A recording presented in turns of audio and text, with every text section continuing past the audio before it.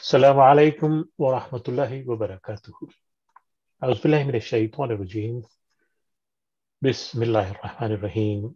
ألف لام ميم ذلك الكتاب لا ريب فيه هدى للمتقين الذين يؤمنون بالغيب ويقيمون الصلاة ومما رزقناهم ينفقون.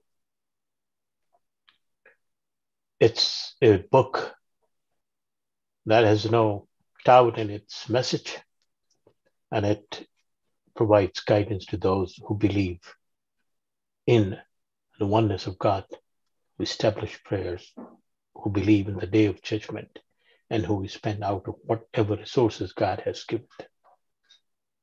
And this is what exactly we are trying to do, to understand the guidance of Allah subhanahu wa ta'ala in every aspect of our life. And in that context, we have chosen verses from the Quran that enhances our understanding of our own responsibilities towards ourselves, towards the society, and towards Allah subhanahu wa ta'ala. We have brought together a team of Muslim scholars, scientists, activists, laypersons to reflect on those verses of the Quran and prove to the world that it's a book that can be understood by everyone, provided they want to understand it. It is in that particular context that we have with us one of the distinguished scholar of our time, Dr. Muhammad Aslam Parvez, who is a PhD in plant physiology. He's a former Vice Chancellor of Maulana Azad National University, Urdu University at Hyderabad. He's also was the principal of the oldest college in India, which was Delhi College, and now the Zakir Hussain College. And he is a science communicator, founder and editor of Urdu's Science, India's first and only popular science and environmental monthly. And I was researching these science magazines in different languages, and I did not find any other language other than Urdu that has this kind of distinction, to have the science magazine. So the credit goes to him to start the science magazines in the vernacular languages. He is also the founder and the director of the Islamic Foundation of Science and Environment,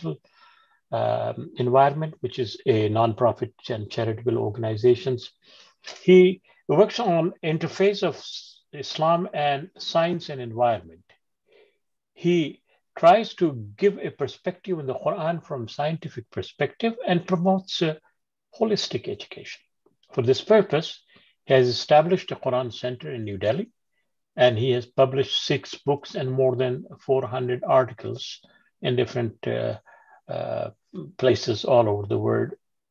His contributed chapters are included in books and encyclopedias, and they include Harvard Press, Continuum, LIT, Verlag, and Sage. And his newest book is The Scientific Muslim: Understanding Islam in a New Light. He has delivered lectures all over the world, different universities and different colleges, and he has attended several international universities on science and environment. We are honored to have Dr. Muhammad Aslam Parvez today, and he would today be focusing primarily on the concept of Ibadah, which he defines as submission to divine orders. Welcome, Dr. Aslam Parvez. Thank you. Assalamu alaikum. Ladies and gentlemen, as Dr. Aslam Abdullah explained and introduced my topic, that I will be discussing Ibadah. You see, why I chose this topic? The reason is that as a student of Quran and being a student of science, observing things in a scientific attitude, with a scientific attitude, I discovered that the word Ibadah is translated into English mostly as prayer or worship. And under that category, we define certain prayers or the acts of worship, like the salat, which we call as the namaz or the prayer again, and the psalm, the month of Ramadan, we are passing through it and witnessing it. And Zakat, that is the charity, and Hajj, the pilgrimage to Makkah. Mainly these are the things. But do we have other orders, the other divine orders, which go beyond these the 5 pillars, and how good or bad it has been if we are focusing on these selected 5 prayers, as we call them. Now, if we see things around, what we find, say for example, if we dissolve sugar in water, it dissolves. If we dissolve salt in water, it dissolves. Because the natural laws which control these things, they have given these particular properties. And while you may say these are synthetic products, then come to the natural product, you take any fruit juice, whether it's grape juice or citrus fruit juice, you dissolve in water, it dissolves, but if you try to dissolve it in oil, it doesn't dissolve. Why? Because there are certain laws which govern everything, be it the substances which I'm mentioning here, or be the creature, say for example, the green plants. Whenever green plant is there and sunlight is there, it will always photosynthesize. No green leaf will ever say that, well, sunlight is there, but I'm in a mood to rest. I don't want to photosynthesize. I will no more produce glucose. I will be resting today. No, it doesn't happen. So whatever laws Allah subhanahu wa ta'ala has given to everything, they in fact strictly follow it without any exception till they are alive, till they are in that particular constitution. They follow those rules. And these rules we see everywhere in nature operating, even in fact beyond our planet also. Now I'll be using screen sharing to explain my topic. This is it, what I was saying. Now, this is the first verse which I am choosing, that, and whatever creature that is in the skies and that is in the earth, and the angels too, bow down, that is submit to Allah, and they do not consider themselves great to disobey. They fear their foster above them and do what they are commanded. What they are commanded. وَيَفْعَلُونَ مَا يُؤْمَرُونَ. That is, they do exactly what they are commanded. This happens, and it is mentioned about whatever, every creature, whether it is living or non-living, so that everything in nature, as I just mentioned, they always do what they are commanded. Now when, because of one mistake, the Adam was sent down to earth, this verse explains it very well. And this is exactly, thereupon Adam learned from his Lord some words and repented. That is for the mistake he did. And his Lord accepted his repentance, for he is much relenting, most compassionate. We said, get you down from here, all of you, and guidance shall come to you from me. Then whoever will follow my guidance need have no fear, nor shall they grieve. So it means when the Adam was sent to earth, it was said in the beginning itself, Allah says that the guidance shall come to you from me. And this guidance we know has been coming one after the other. The latest guidance we know is the Quran. And Allah says that whoever will follow me, that is my guidance, that whoever will follow my guidance need have no fear, nor shall they grieve.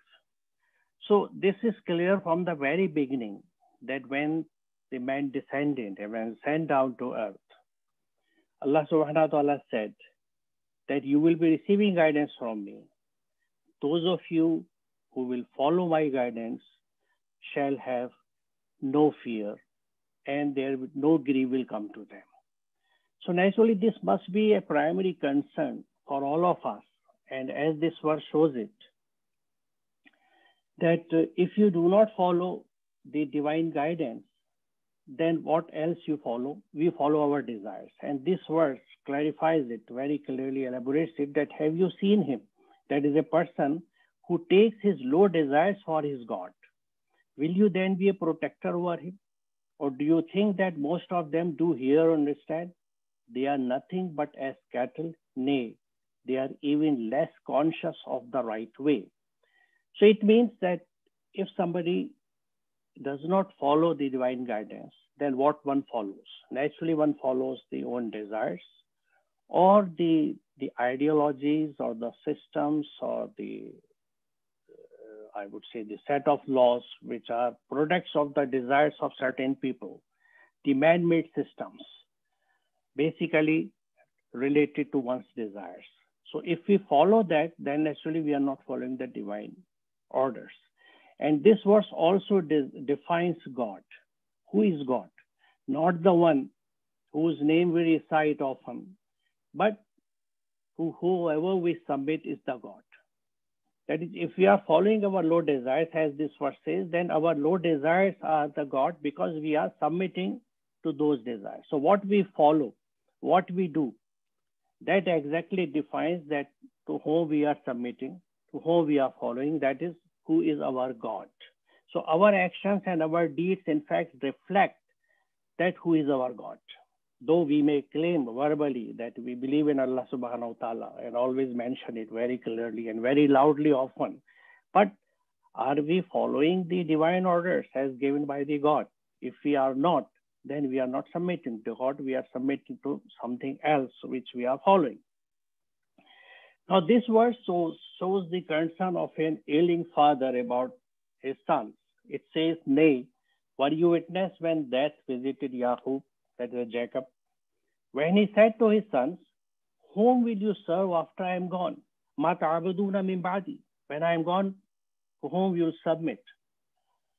They said, we will serve your God, the God of your forefathers, Abraham, Ishmael, Isaac, the one God, and to him do we submit. Wa nahnu lahu muslimun. This is the most crucial part, that we are Muslims of the same Allah subhanahu wa ta'ala, of the same God to whom you have submitted, our forefathers have submitted.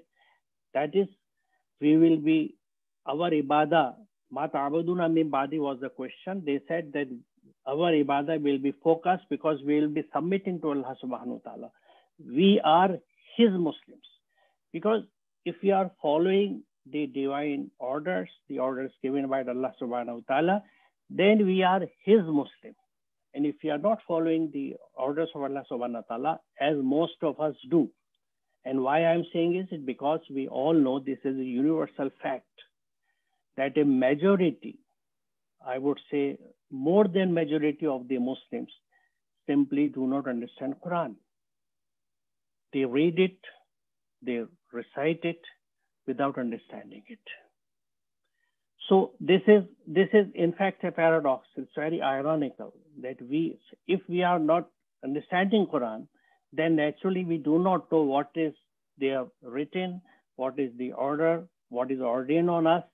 And as I said, we have picked up certain orders from the Quran and we follow it considering it only the Ibadah, not the entire book, the entire commerce which we have. So the concern of an ailing father about his sons was that whom would you follow? And they said, we are his Muslims, so don't worry, we'll be following him only. Now this verse says that if we follow the divine orders, then we literally acquire the color of Allah subhanahu wa ta'ala, receive the coloring of Allah, and whose color is better than Allah, and him do we serve. وَنَحْنُ لَهُ عَابِدُونَ. So the وَنَحْنُ لَهُ عَابِدُونَ وَنَحْنُ لَهُ مُسْلِمُونَ are going parallel. If you are submit to divine orders, we are submitting to Allah, that is, we are Muslim, or if I may be permitted to say, we become Muslim. Because unfortunately, again, in most of our societies, a person is Muslim because he is a born Muslim. Now this born Muslim is something very vague and very difficult to digest, in fact, because you are nobody by birth. If we have a medical couple, then the child born to them will not become a doctor unless until he learns the skill, acquires the necessary qualifications and a degree. So similarly, a person born in a Muslim family has the advantage that he is born in a family where the book is there, the Quran is there. And if he understands the book and follows it, then as he follows, he becomes Muslim gradually. The more he understands, more he practices, more he is into Islam. Ya ayyuhallazina amanu udkhulu fis silma kafa. Those of you who have acquired the faith, you accept or come into Islam completely. Now, this completion of Islam is a day-to-day process. Whenever we address our day-to-day problems and solve them and address them as per the divine guidance, that day's completion of Islam or submission into Islam is complete. So that again shows that how important it is to remain connected with the book, to understand it, and particularly this month from where the revelation of the book started, from this month only. So that's why this month gets an added advantage that we should not only listen or recite the book, but we should also understand it, because that is the real purpose of any guidance. And as I showed in the very first slide, that Allah says that when the guidance will be sent to you, those who follow it will have no fear and no grieving. Then this verse again says that judgment rests with God alone, and He has ordained that you should serve Him only. Amara Allah ta'budu illa iyyahu. You should serve only. This is an order from divine. He has ordained that you should serve Him only. This is the one ever true faith, but most people do not know, which is the reality as I just mentioned. So we have no option. We have the only option to follow what Allah subhanahu wa ta'ala asks us to do, as described in the book, as described in the Quran. Surely we have revealed to you the book with the truth. Therefore serve Allah. Fa'budullah, being sincere exclusive to Him in obedience. Now surely sincere obedience is due to Allah alone. Allah lillahi dinul khalis. Dinul khalis.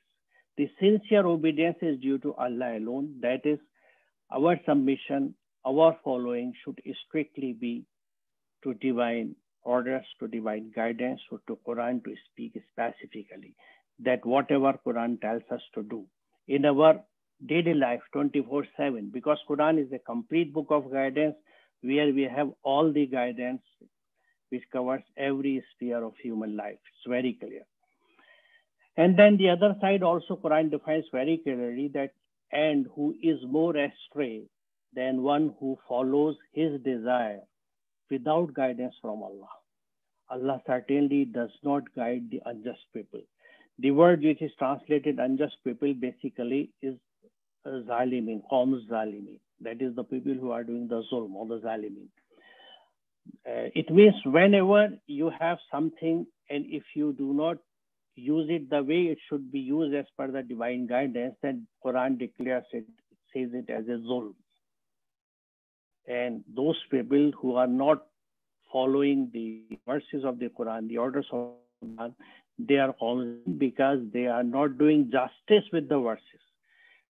With the verses and with everything is very important. So it simply clearly says that if you are following our desires, then we are the people who are not loved and liked by Allah subhanahu wa ta'ala. Now it again says, did I not enjoin on you, O you children of Adam, that you should not submit to Satan, since verily he is your open foe, and that you should submit to me. This would have been a straight path. This is Sirat-e-Mustaqim, this straight path. And both the contrasts are very clear in this word, that either you submit to Satan or you submit to Allah subhanahu wa ta'ala. Either you submit to Wahi or you submit to Ahwa, your desires or the systems produced out of those desires. And now again the situation is that if we do not know what is written in the Quran, then how do we know what orders, what divine orders are there? And if we do not know those orders, those guidelines, those guidances, then naturally we are not following them. What we are following, what we like, our own desires, or what customs we inherited in our family, and what is contemporary, what we see around us, what the society is doing it. It means these are the followings which most of us are doing because we do not know what the Quran asks us to do for specific phases of our life. Now that's why this verse is very crucial, that most surely he who has made the Quran binding on you, faraza alayka al-Qurana, will bring you back to the destination. Now, faraza alayka al-Qurana is most crucial because it is fard. It is binding. Allah has ordained that this book is binding on us. Now, we say, for example, we are observing Psalm in this month of Ramadan because Allah says, Kutiba alaykum siyam. Allah has made it mandatory. So same is the case with the other prayers which we practice. Say it, the namaz, salat, or charity or zakat. But here it says that the Quran is binding on us. Then what do we do with it? If salat is binding on us, we offer it exactly on the same time and in the prescribed manner. If fasting or the abstainment or the psalm is binding on us, we practice it the way it should be. But Quran is also binding. What do we do it? We even don't understand it. And this is not only the case that it is binding, but as the next word, this verse says, follow what has been revealed to you from your fosterer, and do not follow guardians besides him. That is the crux of the story, that how little do you mind. So this verse defines it further, that Quran is fard on us, just like Psalm Salat.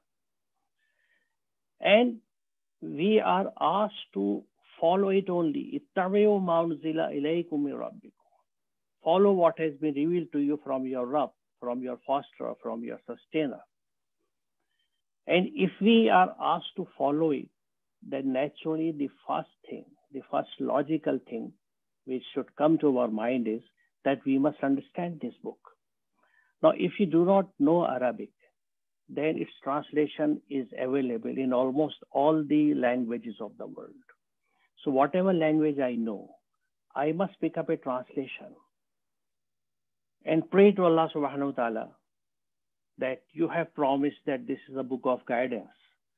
Now please make it easy for me. Give me guidance out of it. And we should read that translation the way a book is read. You prepare notes for it. Write down the do's and the don'ts, that what we are asked to do, what we are not asked to do.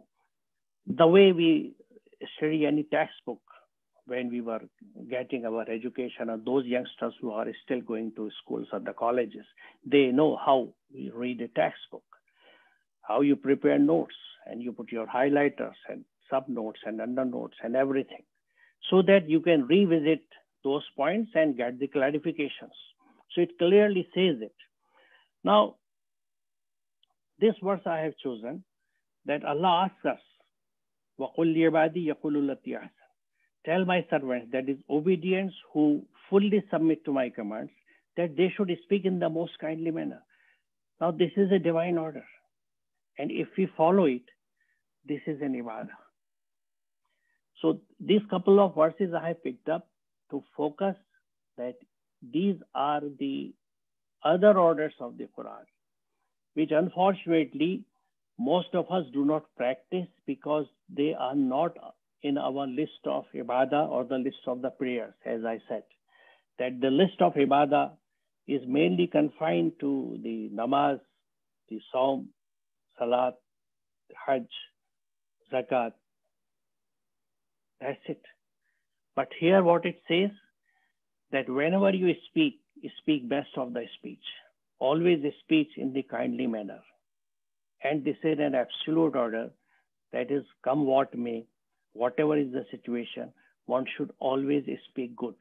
However bad somebody is addressing you, however abusive the person is, we are not supposed to react or rebut or reply in the same tone or manner, because Quran asks us to always speak best of the speech.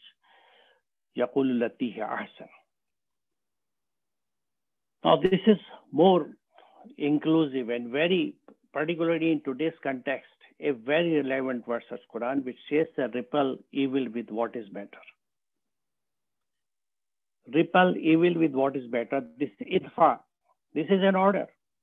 This is an order Quran gives us, that never react evil with an evil, with a matching evil. If somebody is bad to you, either verbally or through action, you always reply in a best possible manner.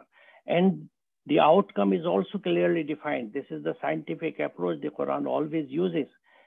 And the fact it explains that then you will see that one who was once your enemy has become your dearest friend. But no one will attain to such goodness except those who exercise perseverance and patience. Illa allazina sabaru. Those people who have patience and have perseverance. However, people discourage them. They continue to work in the same direction. That is perseverance. And they have all the patience to bear those, bitter sentences and the abuses which are hurled on them, or the bad acts meted out to them.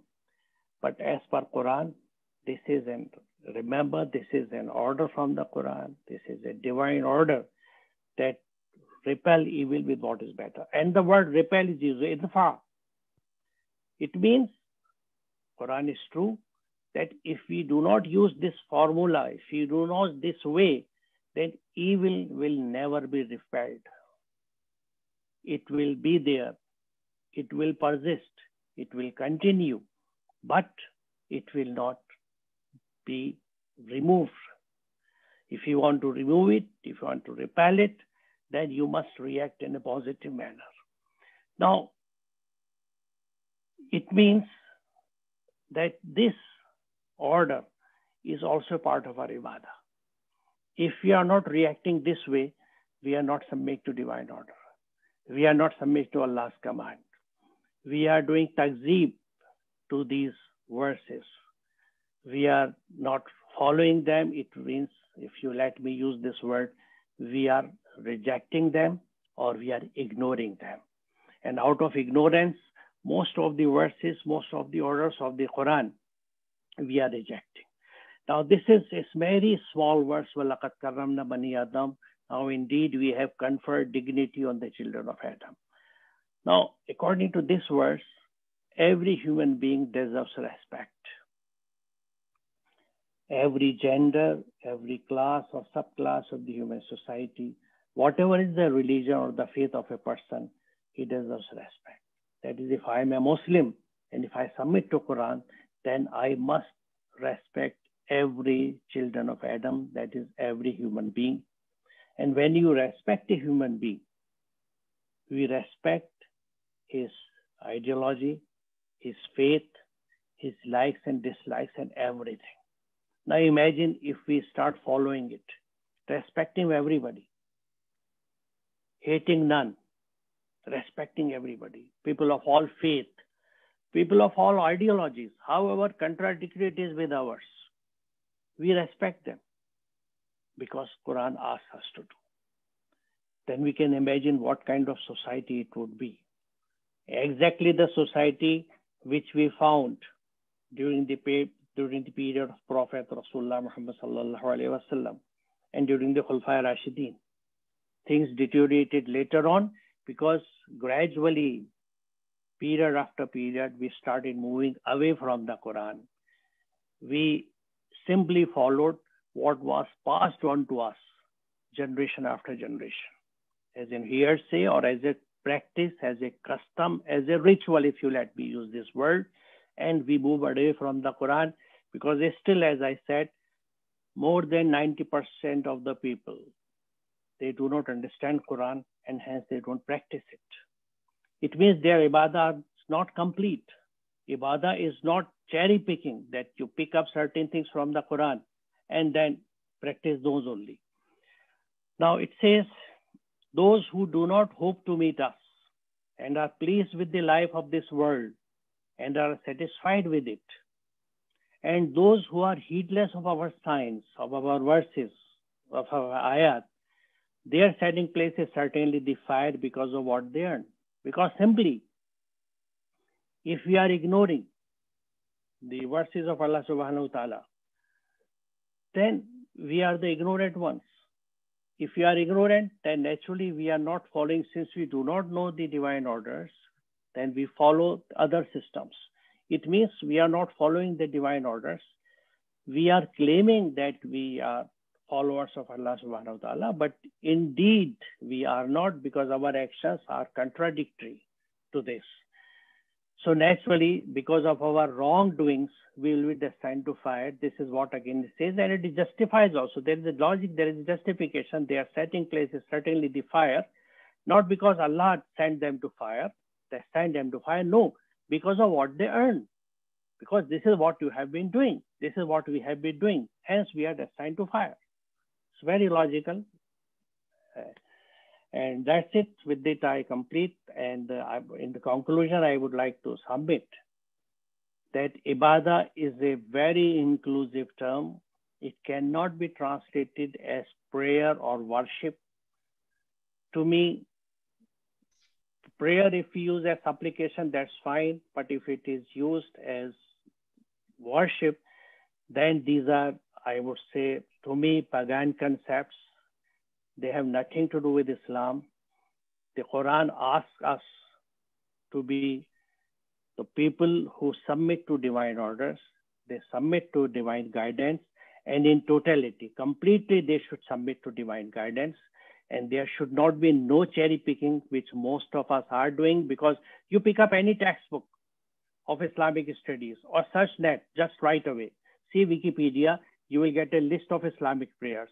Like we have Hindu prayers, we have Christian prayer, and Islamic prayers, you will find the salat defined as the namaz or the prayer again, and the fasting and zakat and hajj, and that's it, the chapter ends up.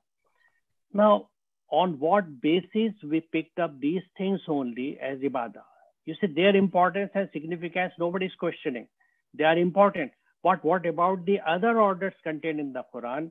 Who gave this authority to us that we pick up certain orders of Allah subhanahu wa ta'ala, certain divine orders, and practice throughout our life rigorously, and forget about the verses? Couple of them I mentioned here that is speaking nicely. Then another concept is of wahsinu, do good to others. And this is such a strong order from Allah. And same is the order of iqra. These are the orders from Allah subhanahu wa ta'ala. Iqra, wahsinu, idfa billati. So all these things, these are the orders, and I would most humbly submit and request you, all my brothers and sisters, that again, I would say, be logical, read the book to which we swear, which we respect, read it, understand it, practice it to become a Muslim. Thank you. Thank you very much, Dr. Aslam. Thank you very much. You have brought up a very big issue before the Ummah as a whole. And if you go back to our history, we find that the prayer, which we call the Salat, was made obligatory on the 9th year of Prophet's mission. The fasting was made obligatory on the 15th year of the Prophet's mission. The Zakat was made obligatory on the 17th year of the mission. And the Hajj was made obligatory on the 20th year of the Prophet's mission. But there was an Islam before all these things became.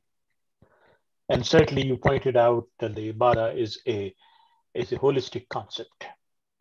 When did we transgress, and why did we transgress from that Quranic logic and clear Quranic mandate, which defines our whole life as an Ibadah, not just certain hours or certain months or certain days of the year?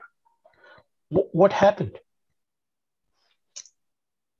You see, my approach is, Dr. Aslam, that why it happened, when it happened, if we go into history, then a blame game starts. we're starting finding people responsible. As I understand, I may be wrong, and this is what I practice. It will not bring any good to further fragmented ummah, society. So what I feel and suggest and what I practice, forget whatever has been happening or happened. Let's look forward. Can we be more inclusive now? Can we understand Quran and follow it in totality to be Muslims? Because Muslim is one who follows the Allah's command and divinity. As I mentioned, a green leaf or a crystal of salt or a crystal of sugar or anything, they will never deviate from the laws, and they will not adopt these laws in partiality, in totality. So that's why everything in nature follows the guidance of Allah subhanahu wa ta'ala in totality. That's why everything in nature is Muslim. If I want to become a Muslim, I must submit to the divine orders in totality, that is the Quran in totality, and for that I must understand the Quran in totality. So I feel that instead of traveling back in history, we should look forward and motivate our brothers and sisters, because Islam doesn't ask us to force things. In fact, whatever I have submitted, this is my understanding, and everyone who is listening or watching it today or maybe tomorrow is free to accept it or reject it. And those who reject it or even abuse me, that what nonsense he was talking, I will have no complaints to them. I will not hate them, because this is what Quran teaches me. So take it or leave it, but use your mind, use your brains, use your reasoning, and see that what we are doing, is it justified? So I have raised a question that can we do cherry picking from Quran? But how can we accomplish this task when we realize that the majority of the Muslims, as you rightly pointed out, does not understand the Quran, does not comprehend it, and when 90% of us are born Muslims who basically have a total disconnect with the Quran in its comprehension and understanding? How can we move forward? The only thing is that motivate people to understand Quran. Right from the childhood, you see, when a child is born in a Muslim family, after he attains the age of 2 or 3 years, he is introduced to Quran, what in this subcontinent called as the Nazra Quran. That is, he is introduced to the words of the Quran, and he is taught how to read it and how to pronounce it.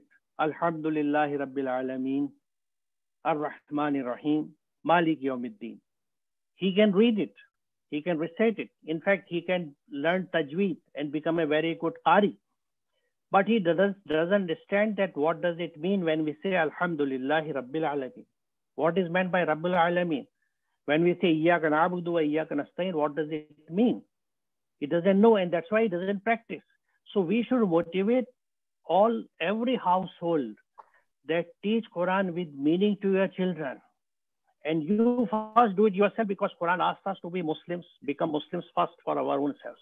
So each one of us who understands that, yes, we should understand Quran to practice it, should start reading Quran. So I think mission of each one of us would be, who are people who have reason, who can see things, who have vision, that first we should read Quran, understand it and put it to practice, and then take it to people around us, in our family, in our society, motivate them. You can't force them. Don't force anybody. Motivate them that please understand this book and put it to practice. This is the only way. You see, this is a happening which dates back to centuries, I would say. So it will take time. But each one of us, if we start doing it, we will get results in due course of time, inshallah. There are two major obstacles that the people point out to. One is that people say that the Quran is in Arabic, and only it should be read on, understood only in Arabic, and certainly 90% of the Muslim world population does not understand Arabic.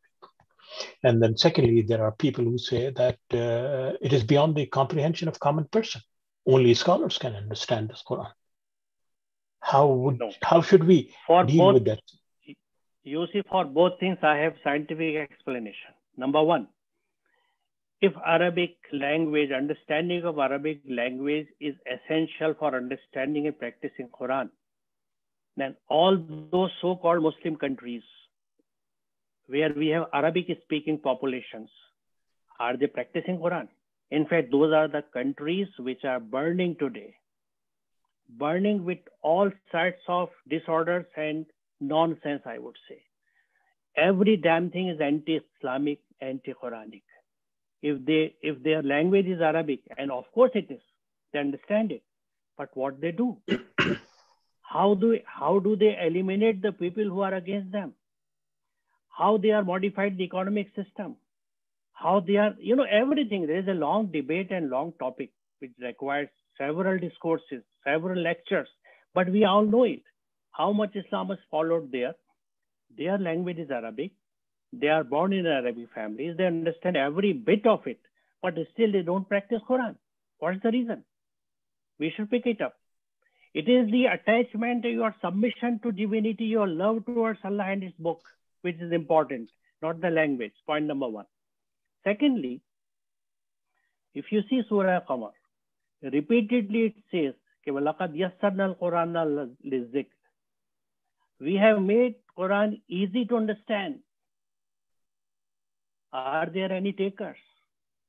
Now this is repeated in Surah Qamar the way فَبِأَيِّ آلَاءِ رَبِّكُمَا تُكَذِّبَانِ is repeated in Surah Rahman. So that's why I say now our Qari should stop, reciting Surah Rahman. They should start with Surah Qamar, because it is a beautiful word. It's a beautiful surah which explains one nation, how it disobeyed Allah subhanahu wa ta'ala and how it was removed. And then comes the word, وَلَقَدْ يَسَّرْنَا الْقُرْآنَ لِلذِّكْرِ فَهَلْ مِن مُدَّكِرٍ. We have made Quran easy. So if we are Muslim and if we believe in Quran, then we cannot say that Quran is difficult. When Quran says that it is easy to understand, easy to practice, then we are nobody to say that it is very difficult. These are the satanic people and satanic thoughts who say, no Muslim can say these things.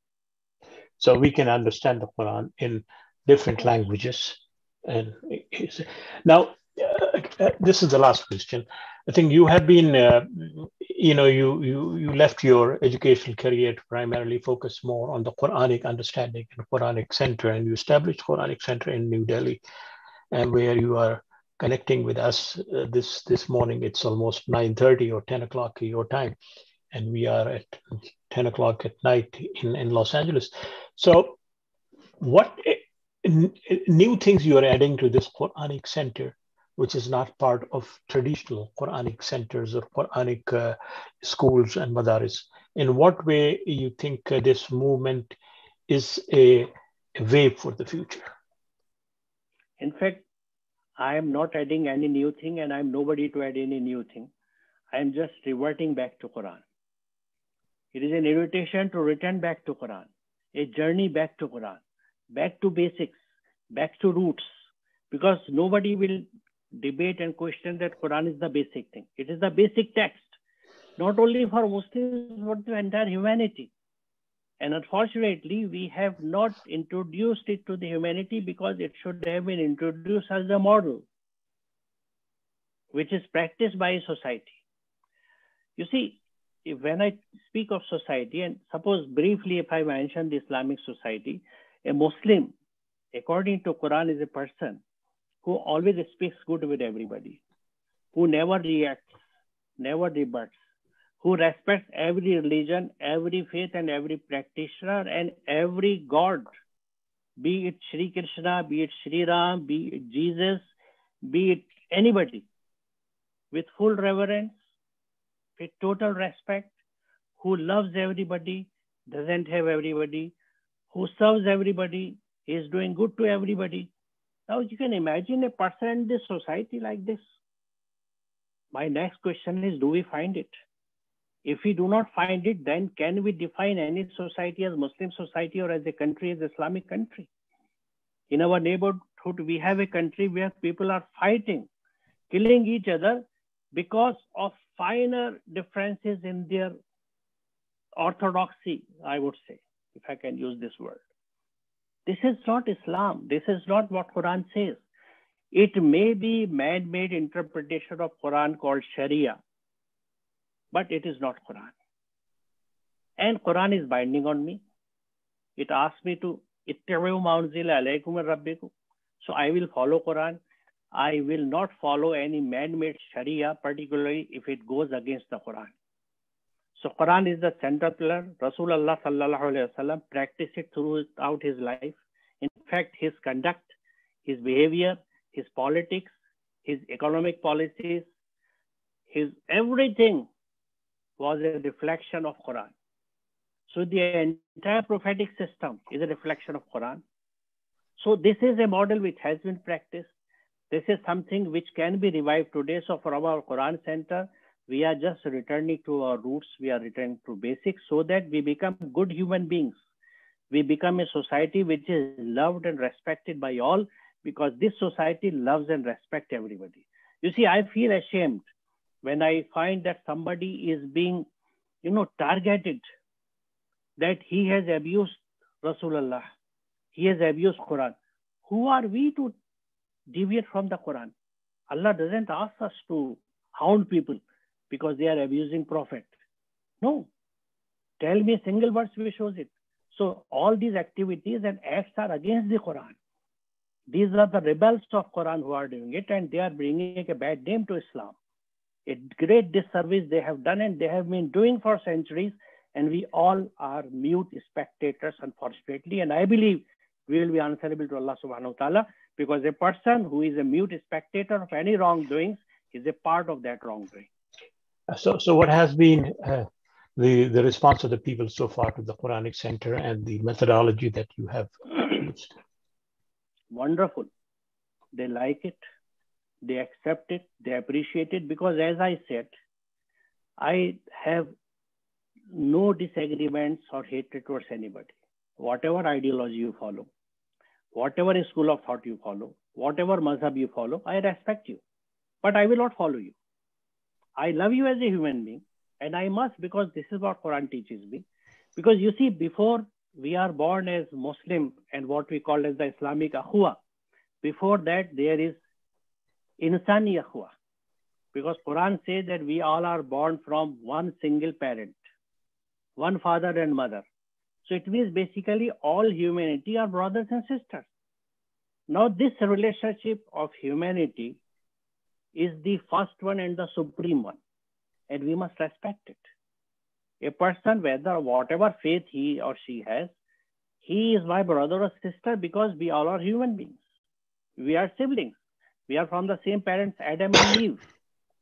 So what I believe, that if you focus on Quran, understand it, and see how Rasulullah sallallahu alaihi wasallam practiced it, Sirah Mubarak, then, and respect everybody and ideology, then I don't think, because I have not experienced any, I would say, opposition or anything at the Quran Center or throughout my life so far.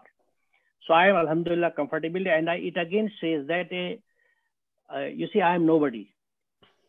A simple being like me is not challenged by anybody, because I am respecting everybody. So somewhere, something happens from our side only when people start hating us or abusing us. That's how I believe it. Thank you very much. I think it was wonderful having you on the program, and certainly we will be back with you tomorrow also and the day after. Could you give just a slight review of what you're going to talk tomorrow, so that those who are listening may invite their friends also for the talk tomorrow I will be talking about the concept of justice and goodness. Wonderful. That is adl and wahsinu. Very important messages of the Quran, again forgotten by majority of us. Because in Muslim societies, we do not find justice. Thank you very much. I will be taking it up tomorrow. Thank you, Dr. Aslam, and thank you, IslamiCity, for giving this opportunity. Yeah. So once again, our listeners and viewers, this was Dr. Muhammad Aslam Parvez from New Delhi. It's 9:30 or 10 o'clock in Delhi. Delhi is under lockdown. He is connecting with us from his home. And while we listen to him and then we bring this program to an end, this episode, we also pray for the people of Delhi, that may God give them respite from what is happening, and may God Almighty give that country and that city and all other people, the relief from the challenges of COVID-19. So once again, thank you very much, Dr. Aslam Pervez from Delhi, and inshallah we'll be back tomorrow. Thank you very much. Assalamu alaikum, and may you rest.